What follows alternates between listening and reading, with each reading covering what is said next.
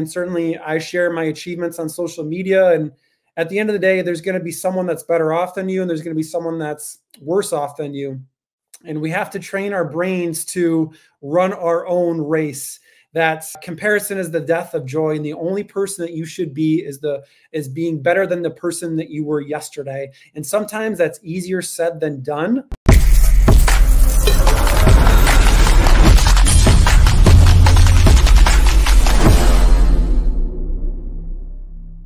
So I just want to know, like, what do you do throughout the day to stay hyped, right? I mean, I know we're on a podcast and that's always fun and stuff like that, but like, how do you keep this energy going? I have a few techniques I like doing personally for keeping my energy high. I listen to motivational videos sometimes if I'm not currently making a call.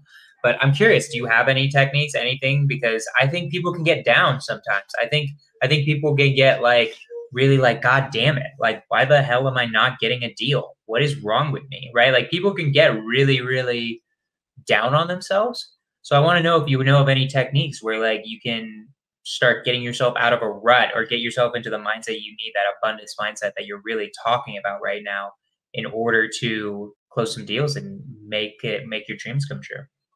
That's a great question, Jonah. So I'm going to make a book recommendation for everybody. I know I talked about who, not how, but specifically regarding this question, it's called The Miracle Morning. So it's basically own your morning, own your day. So just being able to prime your brain every time that you wake up with wonderful things. And there's an acronym in the book, which is called SAVERS, SAVERS. So it's silence, affirmation, visualization, exercise, reading, and scribing. And I won't go into too much detail about the book, but if you're a listener to this podcast right now and you don't have a somewhat of a morning routine, please, I encourage you to get The Miracle Morning. So how you start your day is how you just really, it's just a beautiful way to start your day, and you set the tone for your day. So this has evolved for me over the last 4 years. But basically, it's my morning routine, like not checking my phone for the first 2 hours, having that silence, because the silence that I have allows me to be a more creative person. You know, as of my morning routine right now, I start with my visualizations in the beginning. I drink a big glass of water because it jumpstarts my metabolism. I then do a prayer. I then meditate for 30 minutes to an hour, because meditation just helps. There's just so many benefits to meditation. It helps you become in the present moment, you know, wherever you are, wherever your feet are. It helps you be there. It helps you be present. Real quick, how long do you meditate? Sorry, how long do you say you meditate? Sometimes up to an hour. That's crazy. I started, it's so hard for me to go longer than 15 minutes. I try to do 15 minutes, but like that's impressive. That's all I'm going to say. Thank you so much. And then I will read a devotional. And then what I started last year is I will take a cold shower. And cold showers and cold plunges have become so popular over the last couple years or so. But what I love about it, Jonah, is because I love that you're able to build the discipline, meaning, you know, it's pretty uncomfortable. I live in Michigan. It's winter right now, and the water is, you know, colder obviously now than it is in the summer. But you know, Tony Robbins explains it this way when he says something along the lines of, when I tell my mind it's time to go, it's time to go. So I'm building that discipline to say, I'm going to go in this water right now. I'm not going to think about it. I'm not going to say, I want to wait a little bit. I'm going to go right now. And I'm going to do that. I'm going to continue to do these challenging things. So that's my morning routine. I've also added an evening routine as well, where I'll stop, you know, any blue screen 30 minutes to an hour before going to bed. I will typically read. I will do my affirmations again. I will do my prayer, and I will do my journal, which is the 5-minute journal, which, you know, asks, what are the 3 blessings for the day? And what did I learn today? So I think about it. What did I learn today? What are my 3 blessings? Because again, what's wrong is always available. So is what's right. It's a matter of focus. So the 5-minute journal primes your brain to say, what are the 3 things? What are the 3 positive things that happened to you today? So it's developing a robust morning routine. It's an evening routine. And what I want to mention to your listeners and also you is, you know, regarding social media, going back to our last question, because I want to encourage your listeners to use social media. Don't have it use you, meaning post what you need to post. maybe engage for 5 or 10 minutes and get off social media. It's a time suck. It's a time waste. There's just so many situations I've even found myself where you're scrolling for an hour or two a day. You can literally have an iPhone tell you how many hours you spend on your phone. Because if you post and you engage for 15 or 20 minutes, or even a better option, hire someone else to do it for you, to engage with your people, with your sphere, and go read a book, go engage with someone that's like-minded, and do some other things that prime your brain, that put positive things into your mind to help you become the person that you want to become. Because again, when you look at social media for hours a day, there's so many things that can happen. For example, you could go through the comparison game to see, so-and-so has 100 doors, I only have 5, or so-and-so sells $20 million per year and I only sold 5 or 3, whatever it is. And at the end of the day, it's a time waste. Run your own race, celebrate their wins, and also encourage them, to celebrate them. So it's just all those different things: a morning routine, an evening routine. Use social media. Don't let it use you. Be disciplined and consistent, and watch your life change. So this is actually a really good question. Usually if people are asking questions in the comments, I save it to the end, but this is actually something really relevant to right now that I want to bring this up. So I want to post things about real estate, but I haven't closed any deals yet. That kind of puts me aside not to post, or makes him feel like he shouldn't post. What do you say to that? Because I have an idea of what I would say to this, but I want to hear your response, because I think he should post anyways. But what do you think? I think so too. Just because you haven't necessarily closed any deals doesn't mean you can't provide valuable content. So what you can do, Ahmad, is basically print out your purchase agreement wherever you are in the United States or in the world. You could print out your purchase agreement and start to maybe make some videos or some kind of content based on the different components of the purchase agreement. That's number one. Number two is, what you can do is, if you think of who your target client would be, you can tour homes and maybe make some videos to say, I'm touring 123 Smith Street in Las Vegas, Nevada, and I want to just show everybody this home. This is the price point. This is what you can get for this price point, and adding some kind of value, because your people who follow you, they're going to say, okay, Ahmad, you're touring these homes, you're touring these price points. I'm in that price point. I want to learn more about that area, about that type of home, whatever it is. So you can just think of so many ideas where, again, you can create a video based on a home that you're touring, even by yourself. You can print out, again, the purchase agreement, and utilize ChatGPT as well, where you can say, what are 100 ways that I can add value to my clients as a real estate agent? And you're going to get 100 answers, and you can create 100 videos. You can create 100 social media posts, whatever it is. So the tools, or the content is out there. The tools are out there. It's just a matter of kind of rolling up your sleeves and getting creative.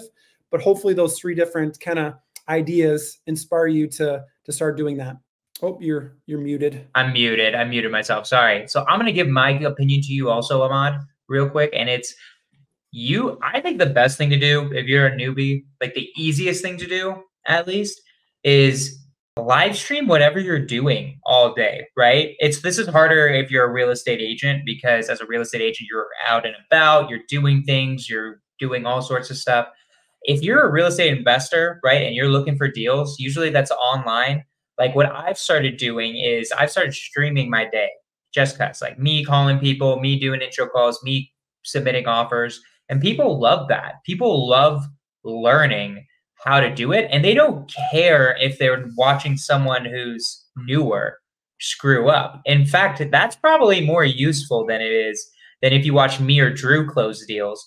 Because yes, we know how to do it, but watching a newer person screw up, then you can be like, okay, I see what he did wrong there. And you could be so useful to other people. And also you're going to inspire a lot of people to do it as well.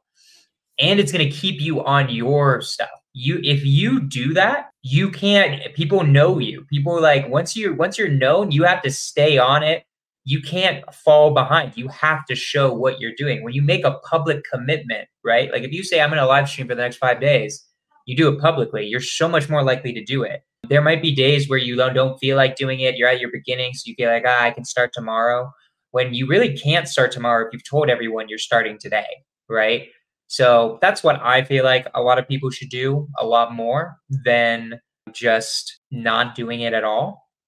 So anyway, that's my opinion, but we can get back. I'll get back to you now, Drew, but that's my opinion on whether newer people should be doing social media or not. Can I stop you there, actually? Yeah, go for it. Thank you so much for sharing that. I think that's a great example. One thing I thought about too, as I heard from a video that I came across from Gary Vee, and he talked about, if you're, I think he said, if you're a real estate agent or if you're a lender, whatever that is, interview the principal or principals in your area, interview the business owners, the restaurant owners in your area, and come up with some really great questions about, why is this the best restaurant in Grand Rapids, Michigan? Or tell me about interviewing these influencers, these people that are these professionals in your area, like the principal, like the business owners, like maybe the top maybe not the top real estate agent, but I hope that gives you some ideas where, you can interview a superintendent, you can interview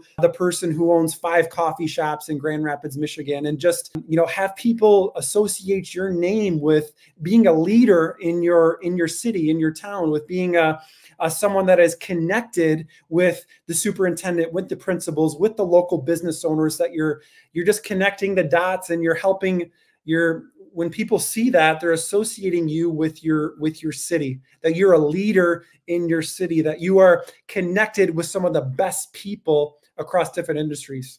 I love it. I love it so much. So back to you, Drew. I'm going to get back to you because this is supposed to be your interview. This is your podcast, right? So let's go a little bit into your journey a little bit, right? I think we've been talking about a lot of inspirational stuff and I really like it too.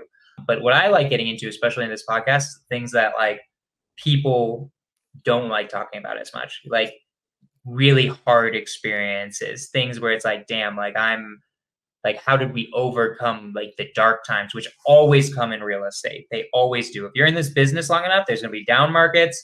There's going to be stuff that happens to you in business. Business partners are going to go out.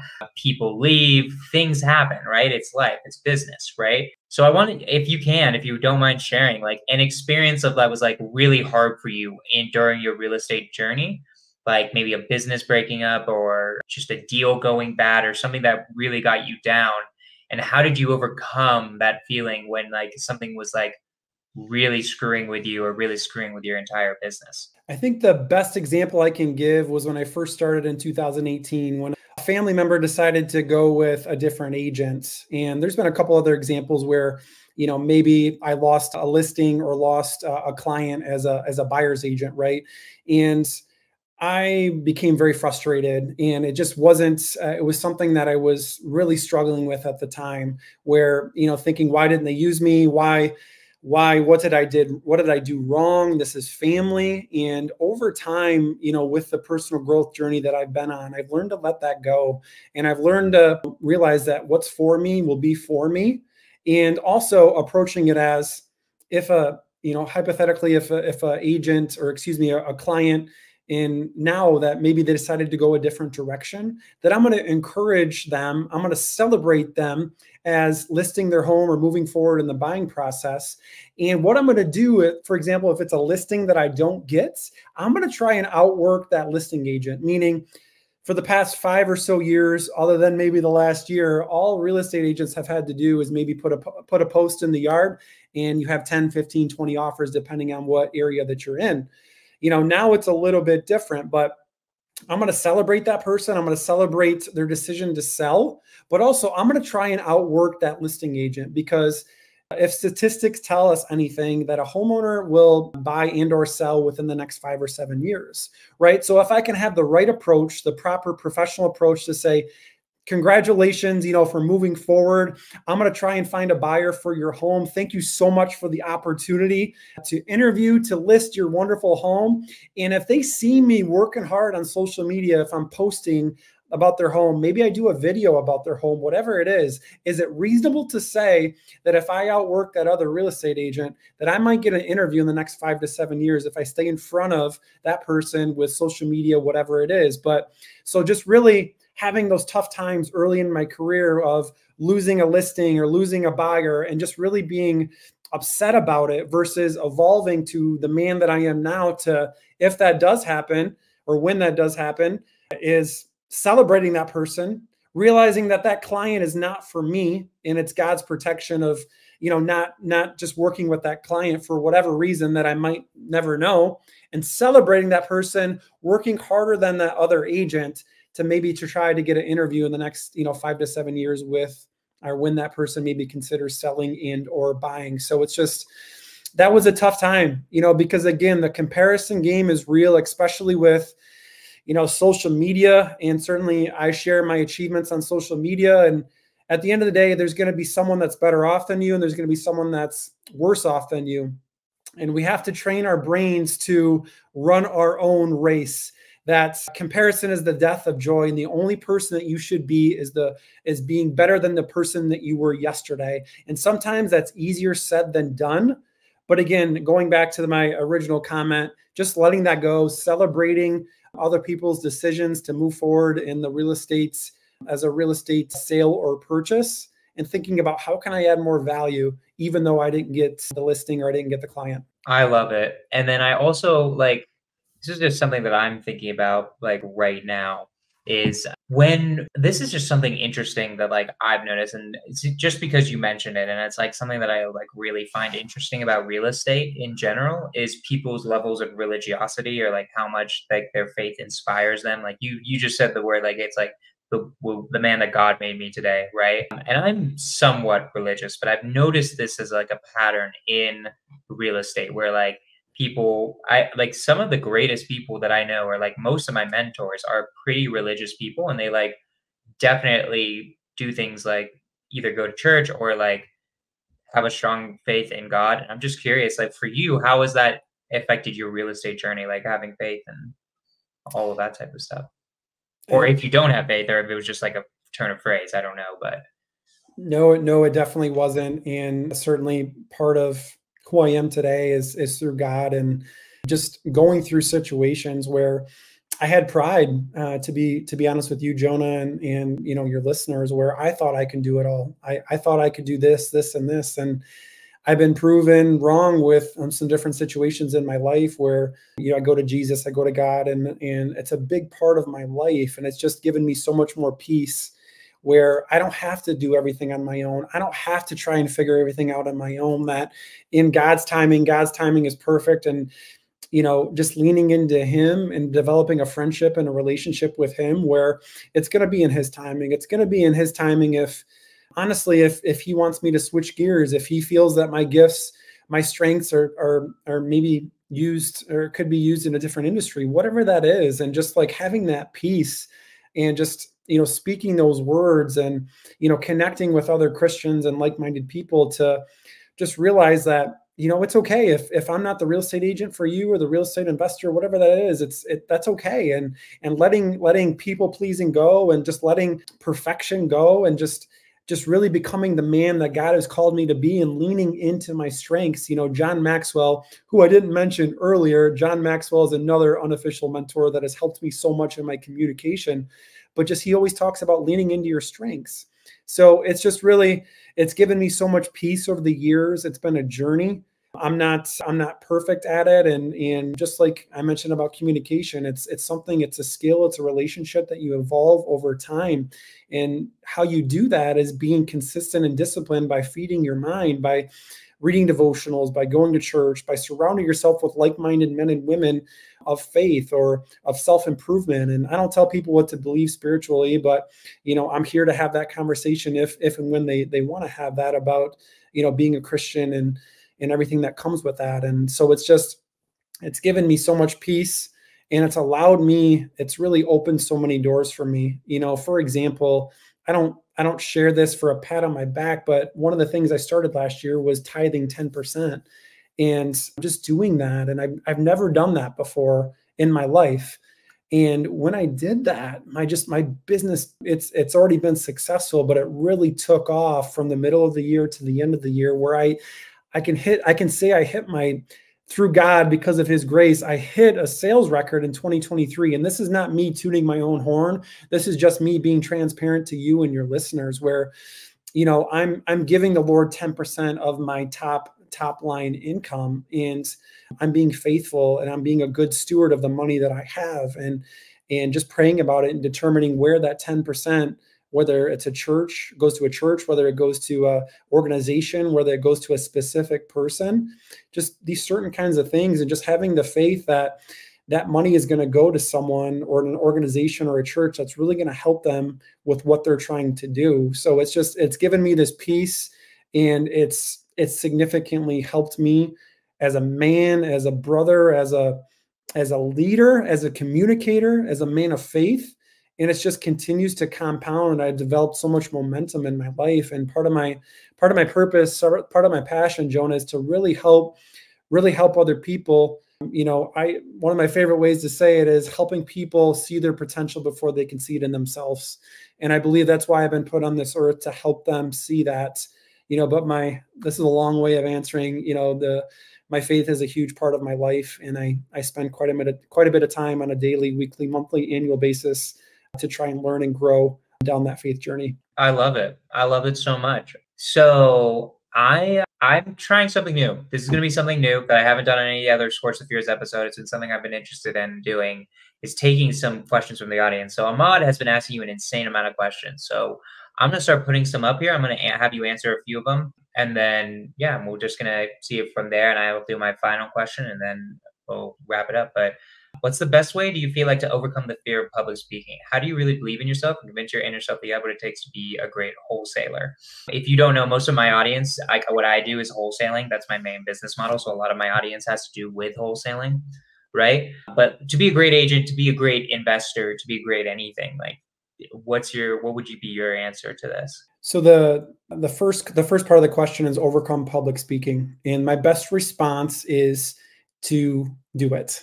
So that could mean raising your hands in a room of a couple people. That could be giving a toast, or whatever it is, just continuing to build those good reps. Because is it reasonable to say that if you pursue the fears, you pursue what you're fearful of, for example, public speaking, how about reaching out to someone who has a podcast, to get on a podcast, to just speak and, preparing for it. So like if you give a speech or whatever that is in public speaking, prepare for it. Prepare for it by saying the speech 100 times in front of the mirror, whatever that looks like, because if you're prepared, you typically are going to do pretty well. And you just build it by building these reps and putting yourself out there, and being okay if you bomb, if you have a challenging time, whatever it looks like, because you are pursuing your fears. And in my experience, not a lot of people will do it. So if I can encourage you and inspire you, would be just to start building those reps. For example, I think of an organization called Toastmasters. So Google Toastmasters in your area, where it's a great organization where you get in front of people, you give a speech, you do what's called table topics. I'm a part of Toastmasters, and you start to build those good reps. And all of a sudden, you're going to become, more familiar with it. You're going to become more comfortable with it.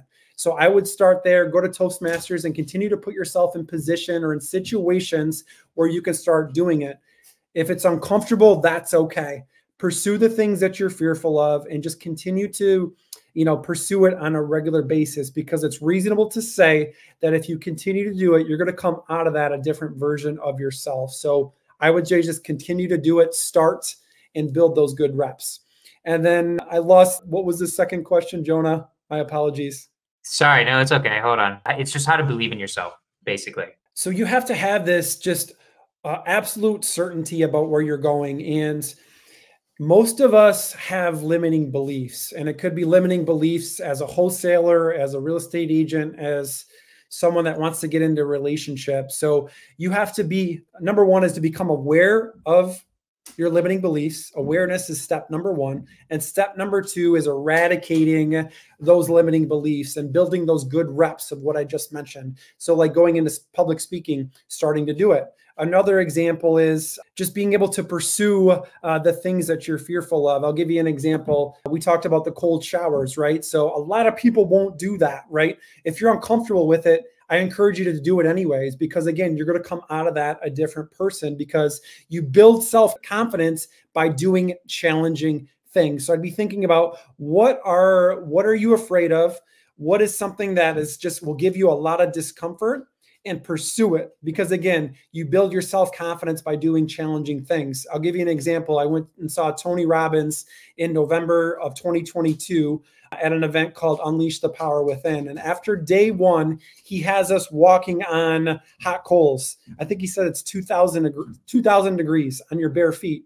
You think about this is crazy, but he builds us up, just like how Jonah and I are trying to build you guys up right now. But he builds us up, and then we walk bare feet on the hot coals. And then once you walk across that, you think about, wow, if I can walk on coals bare feet, 2,000 degrees, what else am I capable of? What else is my mind holding me back? What other limiting beliefs do I need to eradicate from my mind and fill myself up with things that I know I'm capable of doing, of having absolute certainty that I can do it? So I would say doing hard things to build your self-confidence, and whatever you're fearful of, you should be pursuing that on a regular basis. I love it. I love it so much. So, my man, we're getting close to the end of this, right? And I always end these podcasts with a single question that I really like asking, which is, if you could go back to yourself right when you were starting in real estate, what would you do then, knowing, or what would you tell yourself then, knowing everything that you know now? The biggest thing I think of, and I've been thinking about this quite often, I think I said it today, but I tried to do everything myself. I tried to find the brokerage that had the lowest commission cap. And I know you mentioned there's mostly wholesalers and different things like that, but I looked at cost versus return. And going back to Tony Robbins, proximity is power. He talks about modeling people who are doing the things that you want to do in your life. So if we're talking about wholesaling, how can I reach out to the best wholesaler in my area or even outside of my area? And how can I learn the processes, what he or she has done, and model what they're doing instead of trying to reinvent the wheel? I've tried to reinvent the wheels for the last 5.5 years. I've made some really good progress. I've had a ton of achievements in my life, but I've quite frankly, I've tried to do everything myself, and I've tried to figure everything out myself. And don't look at things from a cost perspective, looking at it from how can I 10x or 25x this conference, this mentorship, what this person is telling me, because this person has a track record of being the best wholesaler in the industry, the best real estate agent in the industry, whatever it is, or, if it's relational, whatever it is. So modeling someone who is already doing the things that you want to do, and looking at it, not from a cost perspective, but looking at how can I 10x, how can I 25x what this person has shown me, because they have that proven track record. I love it. I love it so much. So we're getting to the end. I want real quick, Ahmad was asking, and obviously I wanted you to share it, was just like, what's your socials? Where can people reach out to you? You're mainly doing Michigan, right? So I don't know if there's a way that like real estate investors can help you, maybe send you deals to list, maybe send you, maybe there's some deals that like my team wants, or not my team, but my fan base wants to wholesale that you could help them find a buyer. I don't know. But how can people reach out to you, do deals with you, all that good stuff? I appreciate that. You can find me on Instagram, Facebook, LinkedIn, Drew Denham Real Estate on Instagram, Facebook. You can search Drew Denham. I'm in Grand Rapids, Michigan. So I'm spelling that right? I'm pretty sure I'm spelling it right. Yes, I believe there's dots after Drew and Denham in real estate. But if you type in Drew Denham, I'm pretty sure that it comes up. But, okay, cool. Ahmad wants to sub. He likes you. Ahmad's a new fan. I love that. Ahmad. Thank you for the great questions. But honestly, guys and gals, if you have deals in Michigan, if you have someone that's a retail buyer in Michigan, I cover a couple different areas in Michigan. I have a pretty unique business model as a real estate agent. So if you have someone that's looking in Michigan, I'd love to help them myself, or either connect them with another great agent within Michigan. If you have any investment properties, really in Michigan, I'd love the opportunity to work with you, whether that's, a wholesale deal or maybe even potential partnership, if that's a good fit. And, I appreciate those questions. I'm really, my main buy box is, I would say, single family homes, but actually mainly would be a rental or multifamily homes. So large multifamily properties, single family homes, but really I'm open to mixed use, commercial, whatever it is. I love it. Do you have any last words, anything you want to end this with the audience before I wrap this up? I would say continue. I know I mentioned it a handful of times, but continue to pursue the things that you're fearful of. Give life everything that you have. Don't leave anything on the table. Make a focus of your morning routine, your evening routine. 10% of your income should go towards your personal growth. And your level of communication will parallel the level of your success. And when I say success, I think of mental health, physical health, your spirituality, your business, whatever it is. So focus on communication and look at it as a journey. Give yourself grace and just continue to move forward and become the best version that you can. Okay, I have one last thing I want to add, though. I actually want to ask you another question because you mentioned it, because this is really good and this is really relates to the topic of the podcast. You said pursue the things that you're afraid of. I think I agree with you. I think that's like where purpose comes from, because what you're afraid of, usually that's where the gold lies. That's where everything that you want is on the other side of that. I was just curious though, like, why do you say that? Is there any specific reason, like specifically the things that you fear? Because I think everything that my personal belief is everything we want is on the other side of that. But I'm curious if that's why you said that, or if there's another reason. I would echo what you've said, Jonah. We'll become different versions of ourselves on the other side of that. And just, eradicating, again, those limiting beliefs, going back to the Tony Robbins cold walk, to the cold showers, to, I did a 21K obstacle course in West Virginia, just like pushing myself to these limits that I've never reached before. And again, it's just, you unlock something in your mind to say, again, if I can do this, what else can I do? Am I self-sabotaging myself as a wholesaler because of maybe I'm comparing myself to other people, or maybe the words that I say, maybe I'm saying I don't have the money or means necessary to start a business, or another common thing that I've heard in the last couple of years, maybe you've heard this too, Jonah, of deals don't exist in this market. Let me prove it to you how that's not the case, right? So it's just, you pursue the things that you're fearful of. You come out of that a whole different person, and you unleash the opportunity that's in front of you. And I just think it's just a beautiful way to live. And not only will you improve as an individual, but you also can help other people who are struggling with that and help them get to where they want to go. I love it. I love it so much. This was fun, man. You were a great guest. I appreciate you. Luke, you're in Minnesota? Never mind. Michigan, Minnesota. One of my friends who watches a lot of my stuff, I was like, I think he's in Michigan, but he's in Minnesota. I get them confused. Sorry. But you were a great guest, Drew. You did awesome. I love this. Guys, next week will be Skorch the Fears. Next week, Cash Flow and Coffee. There will be no Cash Flow and Coffee next week. I am going to be in Florida, Jacksonville, guys. I'm doing a meetup in Jacksonville. I'm going to a mastermind, and afterwards I'm doing a meetup. So if you guys are in Jacksonville, come hang out. It's going to be a fun time. I would love to meet all of you guys.